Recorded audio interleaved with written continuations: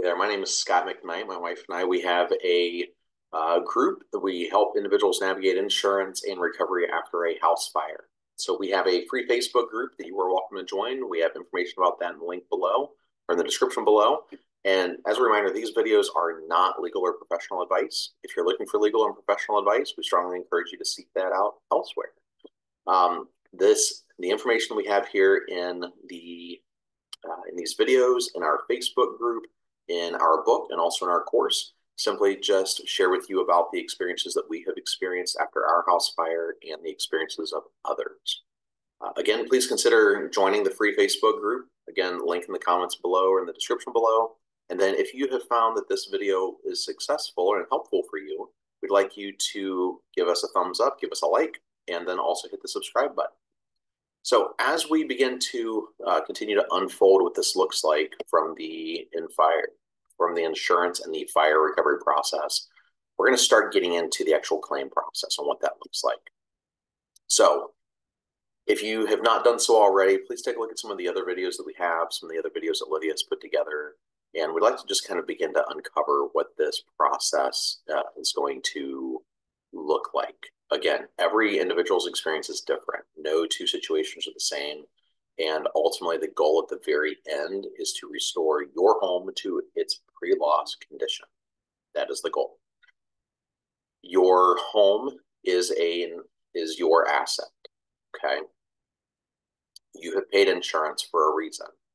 You have paid insurance so that in the event that you have an event, a loss, that you have money already there and available for using that for an event such as a house fire. So within the first few days after your loss, you will have a contact with your field adjuster or several adjusters to discuss your property and your contents. We're going to continue to share with you kind of two things. One will be your property. The other is going to be your contents. So your property is the actual structure of your home. The contents is everything inside. So clothing, furniture, cabinets that are not attached to a wall, mirrors, pictures, all of that. Those are your contents. It is possible that the same adjuster will handle your contents, or you might get a second adjuster. Every group, every fire, every insurance claim is going to be different on that, okay? As far as the process, it's going to be challenging. We're not going to tell you that it's not. It is challenging. Why? Because your home is honestly your largest asset. The process should not be taken lightly. It should be taken very carefully, diligently. And you really need to be treating the entire process, the entire event as a business transaction. Okay. It may not feel right. It may not seem right that that's what it is. But at this point, your home is nothing more than a business transaction. So you got to really keep that in mind. So at this point, you've made it through the immediate aftermath of your loss. The battle, unfortunately, has just begun. Okay. You're going to continue to work with your insurance agent, your insurance adjusters. Everybody might seem nice in the very beginning. Things might be a little bit different in the long run, though. Okay. Remember, these individuals do not work for you. We have to say that again. These individuals do not work for you. We truly believe that there are many insurance professionals, many restoration professionals who are really great at their job, really do view that you as their customer, as their client. They really do want to do well for you. But we also understand that it may not be the reality. So the fight starts right now. Please know that the fight starts now. When you first meet with your adjuster, they will likely come prepared with a copy of your policy. We've expressed it before, we'll continue to share. You need to read your policy. You need to become familiar with your policy. You need to reread your policy again. You need to become very intimately familiar with your policy because you're going to be asking questions. Your insurance adjuster is going to be sharing information with you that's already in your policy. And to be honest, we never looked at our policy. We never did until we had the house fire. We were sitting on the front lawn looking at our policy. That's the last time you want to be doing it. And unfortunately, that's probably more of the reality than anything. Your insurance adjuster knows specific parts about your policy. They know verbiage that's in there. They know maybe specific limits or policy settings. At the end of the day, your policy will dictate everything. Okay? No matter what your insurance policy states, Again, the goal for any loss is to have your home restored to its pre-loss condition.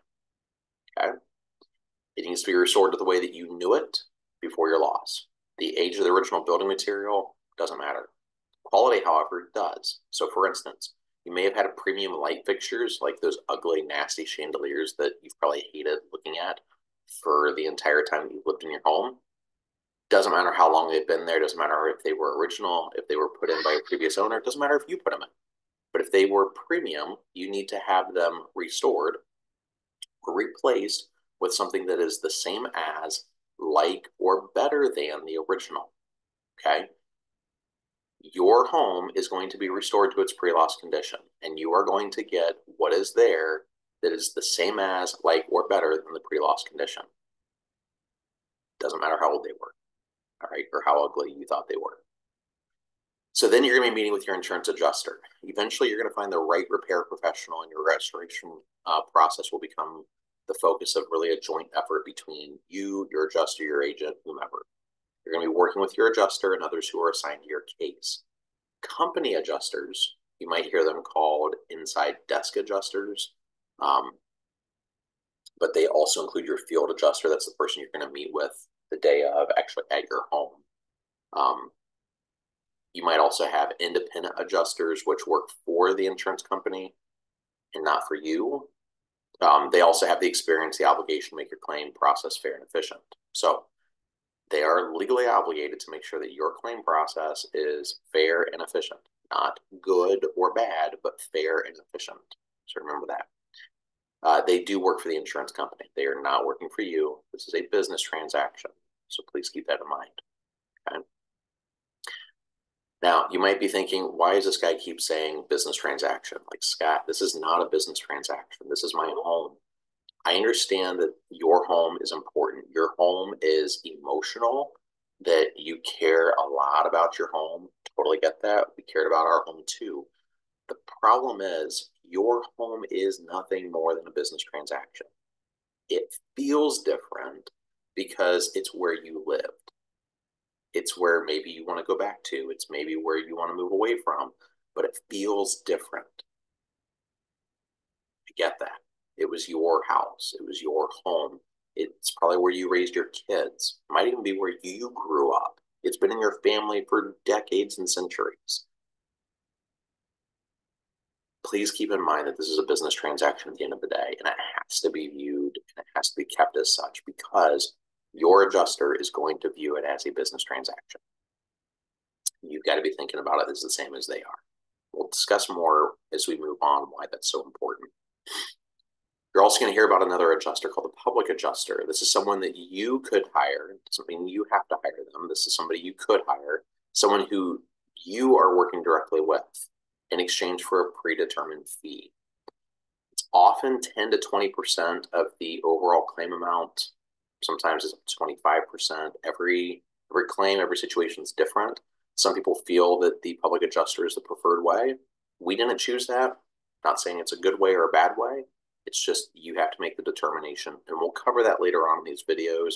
We cover it in our book. We'll cover it in our course, talking through what does that look like and why should you hire a public adjuster.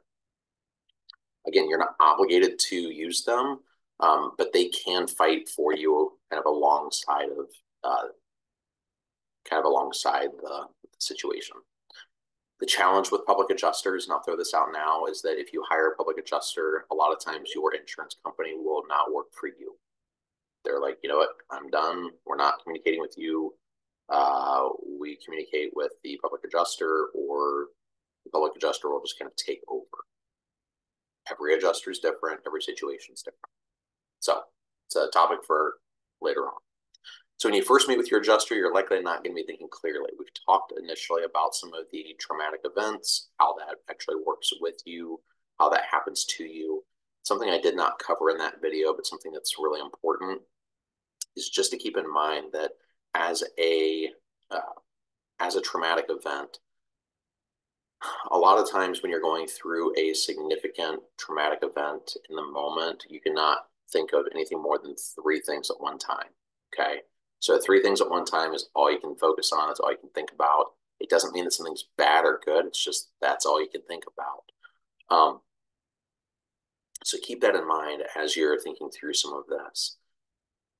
The reason why that's important is because you're going to have a lot of information thrown at you and you're not really going to be able to focus well.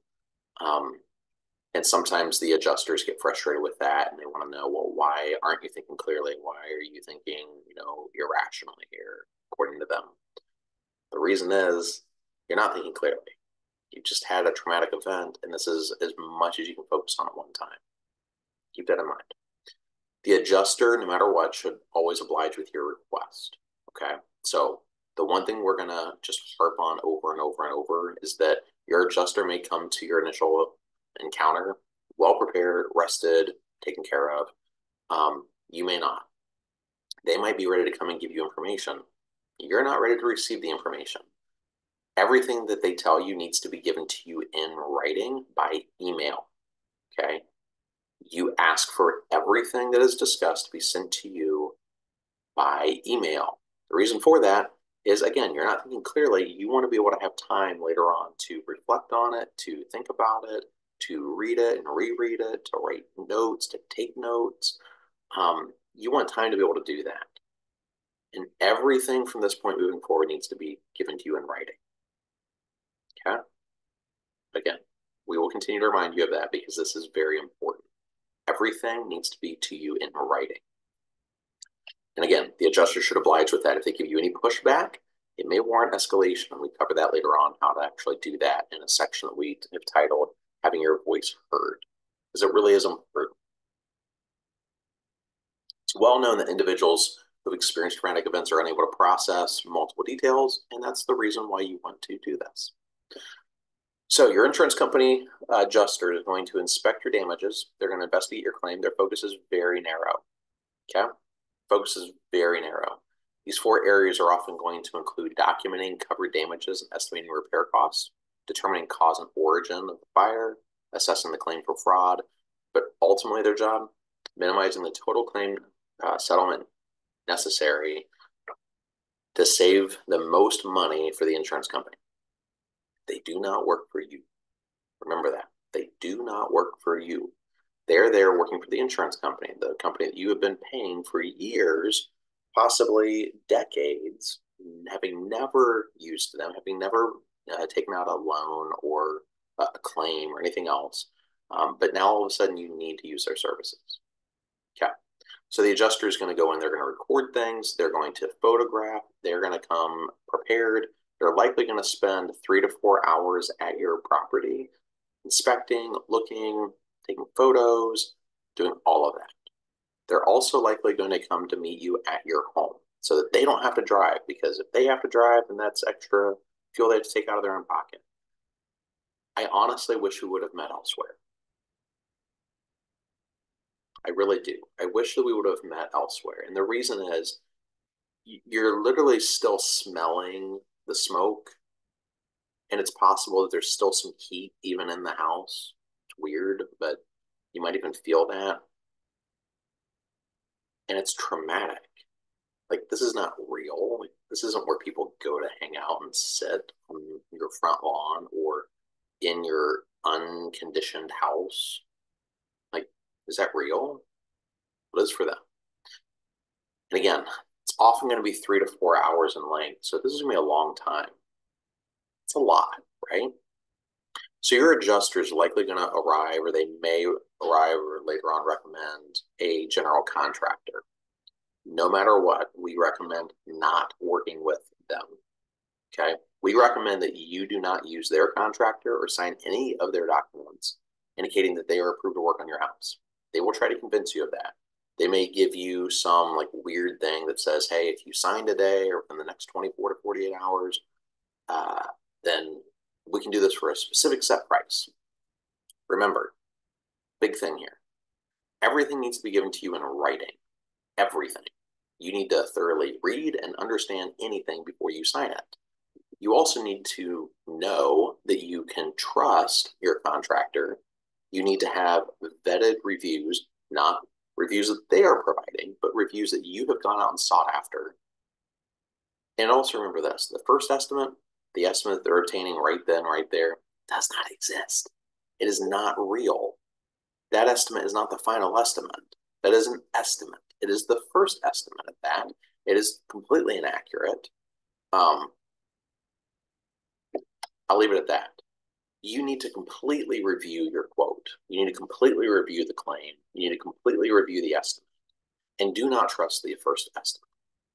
It is well known that insurance companies will provide you with the initial estimate, and they're only giving you 60 to 70% of what the claim is actually needing to be.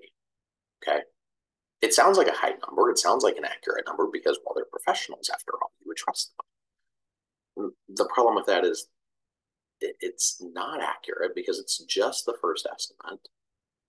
It is impossible for them to have seen everything in your home and to document everything in your home. That's a several-day event to document everything in your home. I don't care how experienced you are or who you are. It takes several days to do that. And to photograph everything and to then document it and log it, that is a week to 2 or 3 week process. That is not something that's going to happen the day that they show up. Okay? So how do they obtain that estimate? Where do they get that information from? So there's a program called Xactimate or Xactware. You'll hear some different words that are thrown around. So Xactware is kind of the software company. You've got Xactimate and you've got Exact Content, I think is what it's called, the other one. So the software, we'll discuss that later on. We'll kind of highlight that later on. It is an industry standard. I think there are 2, maybe 3 main softwares that are used, and Xactimate's the most well-known, the most widely used. Inside of the platform, all it takes is just one click to then open up a lot more options, but also to kind of give a lot of error. It takes just one simple click to make a lot of errors. So be aware of that. The platform gives out a printout. So the platform it's a detailed estimate. It's based upon criteria that they have personally entered. You'll never see access to this unless you want to pay several $1,000s a year to get access to it. The software is fantastic. It's amazing. It is updated every month, and it's based on your location. It's based on your locale. So you're not going to be seeing rates for Southern California if you live in Iowa, okay, or the Dakotas. You're also not going to see rates for New York if you live in Florida.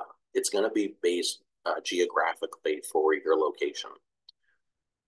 Again, it gives them a printout. It may not give them an approximate amount of hours of labor, including clean out, demo, construction, furnishings, but it will provide them with many important details to assist in kind of building that and rebuilding your home. Details of your loss and the cost to rebuild, replace, restore will change dramatically based on just a few simple clicks. So know that. Again, you will not accept the first estimate. You're not required to sign anything immediately. So keep that in mind. You can request for another estimate to be completed by even another field adjuster. The first field adjuster is not, that you do not have to work with them through the end of your claim. If you feel that something's off, you are allowed to request another estimate by another field adjuster. Chances are the cost, the insurance company is not going to fight that because it's going to be kind of expensive for them to send somebody else out. So they might just give you a little bit of flexibility on some of the asks that you have. We'll talk more about that later on. You should have several general contractors. We suggest at least 3 restoration contractors, okay? Contractors who have experience in restoration work. They are the ones who are going to review your estimate for any gaps that they can detect, and then in the proposed restoration process. You need to know who your contractor is. You need to feel comfortable who your contractor is. If there's any question, don't use them. Okay, you're not required to use any certain contractor. So how do you locate a contractor? And again, we'll talk about this later on, but just high level for right now, it's imperative that you find somebody that you trust. Somebody, whether you know them or not, but somebody that you like and somebody that you trust. And it needs to be based on a few things. It needs to be based on some public reviews. It needs to be based on maybe some other people sharing, other professionals sharing about them. So whether you choose to rebuild your home, we did not choose to rebuild our home, but whether you choose to rebuild your home or you choose to move to another property is not all that important at this time. Okay. Many contractors, just to share this, many contractors will not touch a loss that has been impacted by fire because they know that there's a lot of work, there's a lot of headache that they have to face. So, in keeping with some of that, here are some ideas for where you can go or how you can search for a contractor. And here's a few like red flags, if you will. So, finding a contractor is going to seem like a big daunting task, but here are some things to keep in mind. So first, do not work with somebody who is maybe your best friend or someone looking for their first job. Like, oh yeah, my buddy, he's a great contractor. He might be an awesome contractor. Has he ever dealt with fires before? If the answer is no, you don't want your home being the first big fire, the first big claim that they've ever had. They could be a great contractor, they could be a great resource, but you can get in over your head very quickly when dealing with fires. And then also, you need to be able to trust your contractor and they need to be able to trust you. But you also need to be able to push back if you have any kind of questions, comments, or concerns. And if you're working with your best friend, can they accept that? Can they trust it? If they can, great. But don't always just looking for somebody who's just starting out looking for their first big job. It's a big problem. You need somebody who has experience in local building codes. So, and also reviewing quotes, and really even somebody who has experience with Xactimate. Okay. If you ask them, have you ever dealt with Xactimate before? And they say, I'm not sure what that is. You should probably look for somebody else who has experience in dealing with Xactimate. Don't use the person with the most billboards or other ads in your community. We have personal experience with that. Don't use the person with the most billboards. They just like to spend lots of money and they may not necessarily have the best quality of work. Keep that in mind. Doesn't necessarily mean that's the case, but that might be something to consider. Don't use a contractor who's the most eager for work. And they say, we can get started tomorrow. Why are you not busy right now? Most good contractors are going to be booked out like 5-6 months before any of their crews are available. Okay. Ask the American Red Cross or maybe another disaster relief agency in your area for suggestions. If you've got a reputable disaster relief foundation, somebody in your area that has done disaster work, they might have a good contractor in mind. The Red Cross probably can't suggest to you somebody personally, but they might be able to point you in a direction. Contact a local insurance agent, preferably independent agents. They are going to be really solid with knowing who some good contractors are, folks they've worked with before. The independent ones are probably going to be better than a chain insurance agent that you have not worked with before because they're not necessarily tied to any one company. They've got lots of options. So keep that in mind. A lot of times your secretaries are really good resources. Definitely ask friends, family, and peers who have experience in contracting or with restoration work. Again, restoration work is going to be different from typical just flood, wind, and hail damages. So it's going to be something you're going to want to keep in mind. Real estate agents, another good local option. Checking out with your independent real estate agents. They've got any contractors in mind that they would recommend. Looking just for, on Google, looking at restoration contractors near me, that's going to be another option. And then maybe another option would be looking at like local hardware stores. Okay. So looking at your local mom and pop hardware stores, even at your big box stores, looking at the business cards that are there. I mean, it's an option. May not be the best option, but it is still an option nonetheless. Okay. So again, choosing a contractor is going to be overwhelming. We recommend gathering at least 3 because you want multiple eyes on your quote. You don't just want to trust the first person. Your home is your largest asset. You don't want to trust the process just to anybody in dealing with such a complex loss. Like you really want people right there with you and guiding you and directing you. People who have maybe been in the business a long time. Okay. Another area of concern is going to be mitigating further loss. So it's your responsibility as a homeowner. This is going to be the last section for this video you have a responsibility to make sure that you don't have any further damages that occur to your home. One of those options is through like a board up company. They're going to be able to come in usually the day of or the next day and really provide some security to your home. So that might be through like plywood sheeting, might be through tarps on the roof, might be just simply by locking, changing out locks or something, boarding up, different areas. So that is certainly going to be one option. You are responsible to make sure that further damage does not occur, despite this, seeming like it is your responsibility, right? So we've mentioned it in a few other videos, but know that, so even though fire has already happened, that's just one part of the puzzle. You also have water, smoke, and soot that also continue to impact your home. So water, standing water obviously does some nasty things, okay? Total floors, walls, ceilings, electronics, big time electronics. Insulation has also been impacted due to water. It's going to act as a sponge, creating even more damage, okay? It's going to soak it up in through the wall. Smoke, this has a strong tendency to move into crevices. Crevices you did not even know that existed in your home. Smoke and its lingering odors will remain trapped, and even just the smallest of cracks.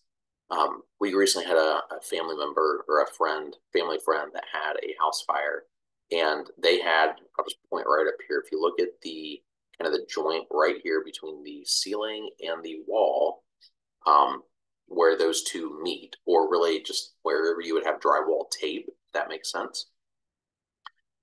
You want to take a look at those areas because they may appear okay. They may appear like, oh, it's totally fine, like in other rooms. However, with our friend, I ended up walking around their house and you could see black soot right up here, just beyond the drywall tape. Interesting. So right above that room was an attic, and the fire adjuster, the insurance adjuster said, nope, it never went in the attic. Well, that's interesting because the insurance adjuster also never went into the attic. How can you say it never encroached in the attic when they never physically went or observed the attic space? Yeah, kind of interesting, right? So it was the next day or 2 days later after their fire, I was walking around without anybody else there except for the homeowner, and I saw the black. And I'm like, that's interesting. So it didn't go into the attic, according to the fire insurance adjuster. But it's interesting how there's smoke and soot stains on the ceiling through the drywall tape. Pretty interesting. What does that show? It shows that it was in the attic space and it encroached and it crept out. So you look for smoke stains, you look for soot. Soot will be on everything. You're going to get dirty, you're going to get black. Soot damages everything that touches. Okay. And later on in this series, we're going to talk about some of the damages and the destruction of the hidden and ongoing damages you will see. So restoration companies will often inform you that they can nearly restore everything, get it back to its pre-loss condition. However, nothing, absolutely nothing will be restored to its pre-loss condition after a fire. Okay. Fire, water, smoke, and soot destroy everything, no matter how well or how impermeable they may initially appear. Many items can be cleaned. The question is, should they be cleaned? Okay. So try to reserve item restoration for those items that are most sentimental and not for the everyday common items such as clothing. Everything else should be replaced. We wholeheartedly believe that because the odor is going to linger. They will tell you that they use all these high-tech, fancy gas exchange processes. The majority of the time, they use Dawn dish soap and water. Pretty high-tech. That's not a plug to use Dawn, but when we ended up sending a few of our items away for restoration, we chose just a few things. And that's exactly what our restoration company told us. They're like, oh yeah, no, we actually use Dawn dish soap and water. That's all we use. Unless we really needed to like go deeper on something, like have to like sanding it down. But typically, no. Like wood items, nah, we just use Dawn dish soap and water. I'm like, I just paid you how much money? And I get to use Dawn dish soap and water? Are you kidding me? Okay. So Continuing on with this, your insurance policy likely has a neglect exclusion, meaning you are legally required to ensure that you provide a timely resolve of your property. It is a no excuses exclusionary clause. Your policy pays the expense to complete temporary emergency repairs, such as a board up, lock up, sewage removal, etc. Okay. Your insurance company is legally allowed to deny you coverages for anything that you fail to prevent or you fail to mitigate, you fail to resolve. So before you begin any emergency repairs, make certain your building is safe to enter, check with utility companies, make sure everything's been turned off, make sure you have approval from your insurance company to do these things. And if the interior of the home is water soaked, you must be cautious with fans, heaters, and other electrical devices due to a shock like hazard. Okay, your safety is paramount. Your insurance company will encourage you to begin the restoration process as soon as is reasonably possible so that they can help with mitigating any additional losses. A lot of times, water will lead to what? Mold or moss. Your insurance likely does not cover mold or moss. Okay, so you have to do this stuff fairly quickly. Again, you're not obligated to use any one company, any mitigation specialist, but you do need to go through and review anything that you have in front of you before signing. Okay. So some additional recommendations: immediately hire a reputable restoration contractor to complete temporary emergency repairs to prevent any additional damages. Be sure the contract is limited to emergency work only for this event, for this period. You need to dry out floors, walls, and water-soaked property. And then you're going to separate damaged items from undamaged items to prevent further damage. Okay. A lot of times people hire companies to do this. Are you allowed to do it yourself? You absolutely are. So mitigation can be very expensive. It's also can be very unsafe.